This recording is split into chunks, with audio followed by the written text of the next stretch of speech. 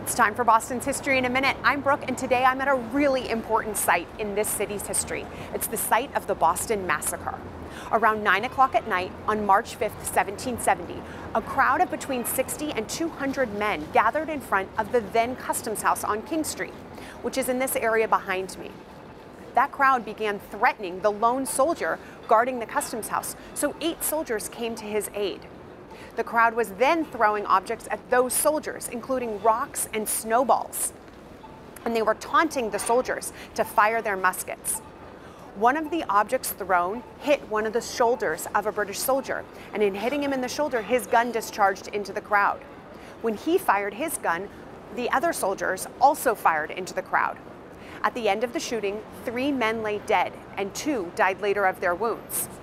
This became known by rebels as the Boston Massacre, although that was a bit of a propaganda effort. The British simply referred to this event as the riot on King Street. See you soon for more of Boston's past.